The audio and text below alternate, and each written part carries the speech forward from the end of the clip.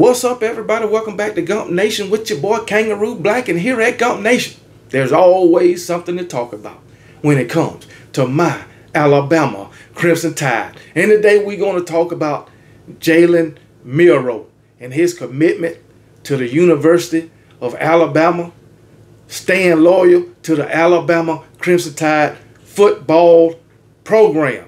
Talk about his wanting to get better, wanting to be the best quarterback in the country. And he's saying that Jalen Deboer is pointing him in that direction.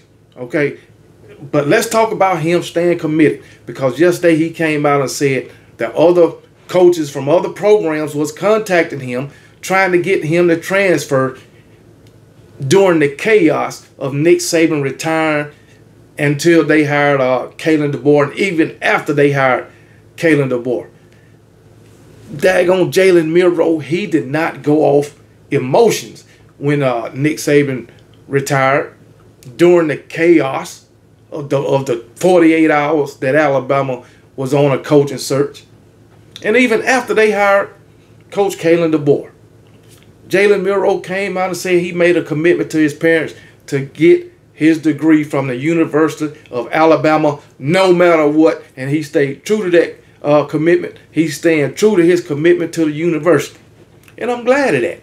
And I'm glad that he didn't fall into the emotion that some other players did after Coach Saban retired. Those players, some of them, they transferred. We ain't going to mention no names, but I tell you what, if you face my Alabama Crimson Tide under Coach Jalen Deboer, I believe you're going to come out on the losing end, and you're going to wish that you stayed with my Alabama Crimson Tide. So, anyway, I'm proud of Jalen Milroe for staying at the University of Alabama, and these other teams that contacted him, I can guarantee you about 3 or 4 from the SEC probably contacted Jalen Milroe. You got these fans of other fan bases within the SEC, you know, saying Jalen Milroe can't do this and can't do that, calling him Mill, doing all of this. But I guarantee you, you would love to have him on your team. I mean, if he did decide to transfer to your team, he'll probably be the best thing since sliced bread. But simply because he's playing for the University of Alabama and he's staying committed to the University of Alabama, staying loyal, y'all ain't got nothing but negative things to say about the young man. But hey, it is what it is. He just want to be the best he can be, and he is working towards that. Okay, so hey, it is what it is.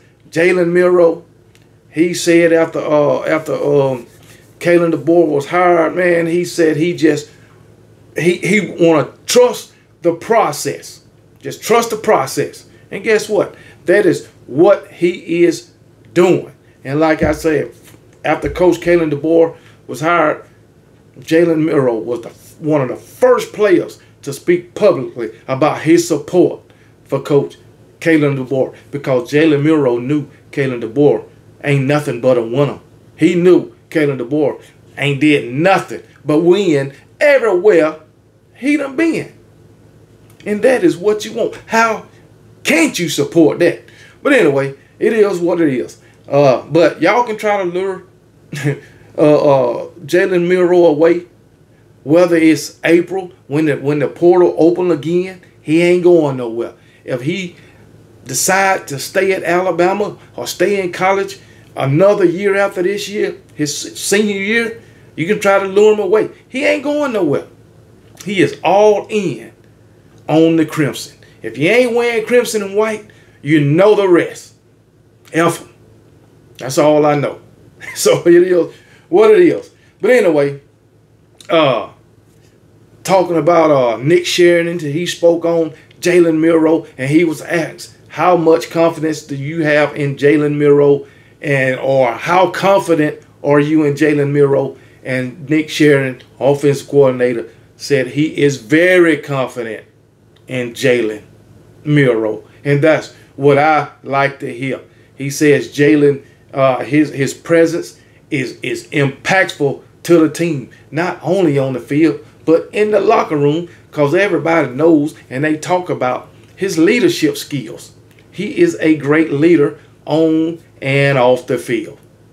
That's my quarterback. Jalen Milroe, that's my quarterback. Yeah, he made me a little upset sometimes during the course of the season last season, but that's okay. Every player ain't going to make every play. That's all I'm saying, even though we would like for them to. But hey, Jalen Milroe was a great quarterback last season for my Alabama Crimson Tide, and we wouldn't have been in the position that we was in to win a SEC championship and go to the playoff if it wasn't for Jalen Milroe.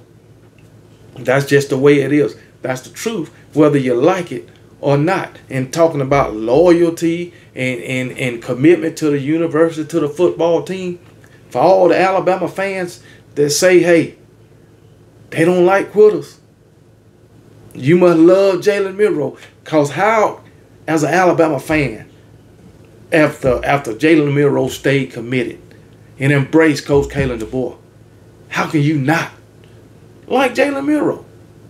And if you're an Alabama fan and you just don't, and you can't support this guy, you just don't like him. That's all I can say about that. But anyway, but like I say, Coach Sheridan say, hey, he's very confident in Jalen Milroe. His presence is very impactful to the team on and off the field. All right.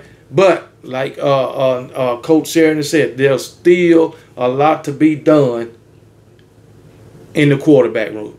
Everybody still got to improve. Now, our quarterback room, I think, is deep.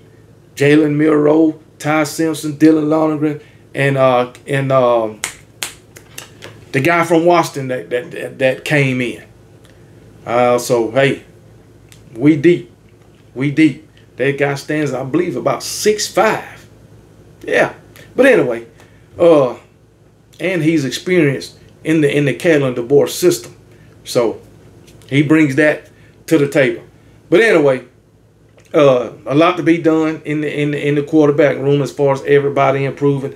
And Jalen Milroe, he piggybacked off of that. He said that he's nowhere near a finished product. All right. He said he just want to fine-tune his skills and improve as much as possible.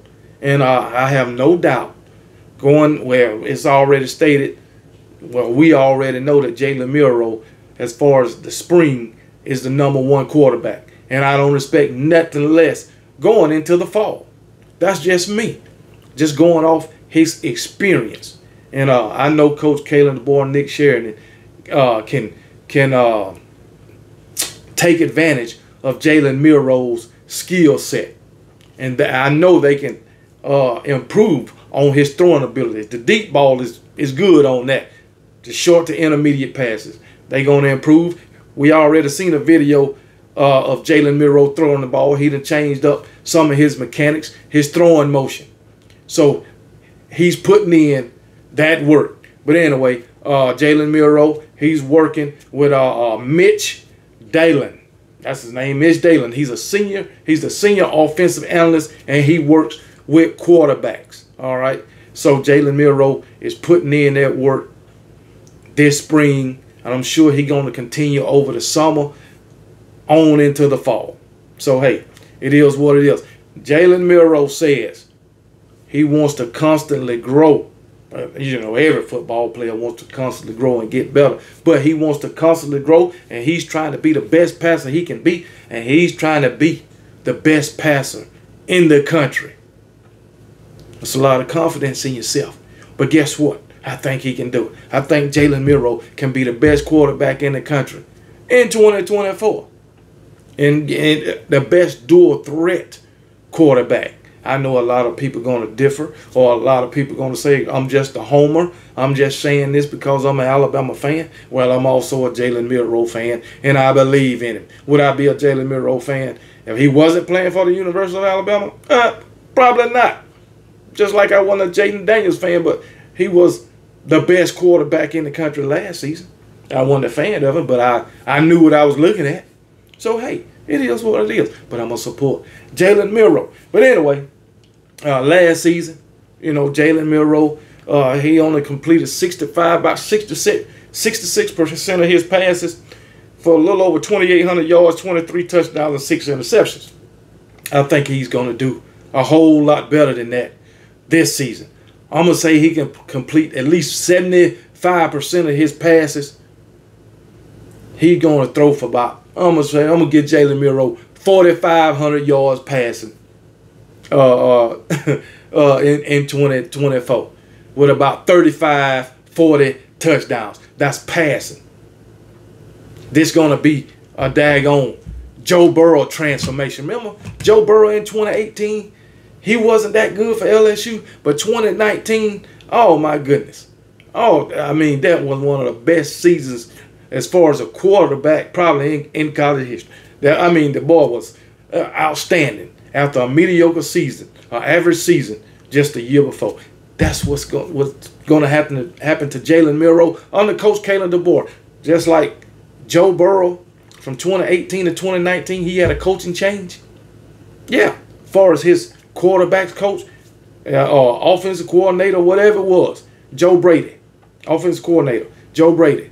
And you've seen the transformation in Jalen Milroe, not Jalen Milroe, but Joe Brady. Of course, he had two dynamic receivers too. And guess what? Alabama going to have some dynamic receivers also. But anyway, confidence in Jalen Milroe. Just like these coaches are confident in him, and he's confident in himself. But anyway, like you say, he want to be the best quarterback he can be. The best passer in the country. The best quarterback in the country. And remember, Jalen Milroe, he finished 6th in the Heisman Trophy voting for last season. I'll just say that. Yeah, he finished 6th in the Heisman Trophy voting. I mean, I believe 5 guys went to New York for the Heisman ceremony. So he just missed out. But anyway, Jalen Milroe, he said the first step in becoming the best quarterback in the country or the best passer in the country is learning the new scheme. So yes, everybody got to learn the new scheme, and you know, everybody's saying that the transition is not that hard from Nick Saban to Kalen Deboer for the scheme. Okay, so that is a good thing. In Milroe, he said a lot is asked of the quarterbacks through the first week of spring practice. All right, he explained leading the offense and being confident in pre and post snap reads is very, very important. He said there's a lot of things we can do to be explosive as an offense and be the best offense in the country. Not only Jalen Milroe want to be the best quarterback in the country, but he want to lead the best offense in the country. He says, I'm excited. There's a lot of things this offense can offer. And all we want to do right now is master the scheme. Be ready. You master that scheme right now, and then you fine-tune it over the summer, and you go into the fall hitting on all cylinders. Confidence, baby. I'm confident in this entire team, offensively and defensively. We'll be ready this fall. No doubt about it, man. And Jalen Milroe, what works to his advantage, what works to the offense's advantage, is Coach Kalen Deboer used to be an offensive coordinator. All right? And one of the best at it. Used to be an offensive coordinator. So, hey, Nick Saban, he was a defensive coach. So, defense was his specialty. And guess what? Offense is Coach Kalen Deboer's specialty. And you've seen him put that to work at the University of Washington in his 2 years. I don't know a coach in all of college football that took over a 4-8 team in the next season, you win 10 damn games. Nick Saban didn't do that. Shit, Kirby Smart took over a damn 10-win team year after year after year, and he couldn't win 10 games in his first season. So that's just a testament of what kind of coach Coach Kalen Deboer is. Just putting it out there. Two of the greatest coaches in college football over the past, well, Nick Saban since 2009, and daggone at Alabama. I'm just saying at Alabama. He was a great coach before then. He won a national championship at LSU. But from 2009 until he retired, he was the greatest coach in all of college football. Kirby Smart, we're going to say from 2017 up until 2023, one of the best coaches in all of college football. And guess what?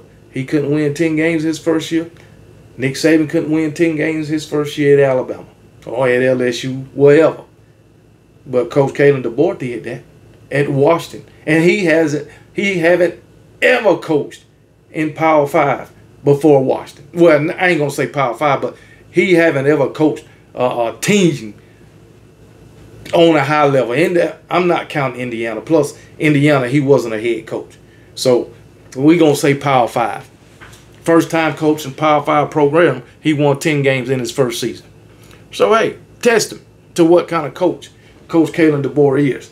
But anyway, Coach Kalen Deboer, offensive-minded coach, that's going to work to Jalen Milroe's advantage. And Coach Kalen Deboer, as an offensive-minded coach, he's going to know how to get the best out of Jalen Milroe and to use his best attributes as a quarterback.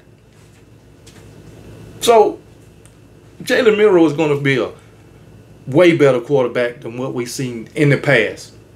But anyway, it is what it is, man. So, I'm just confident in Jalen Milroe going into this spring, and I'm sure I'll continue to be confident in him going into fall camp. Now, spring game, can't take too much from spring games, all right? Because last season, spring game, we looked like garbage. But guess what? And everybody was talking then.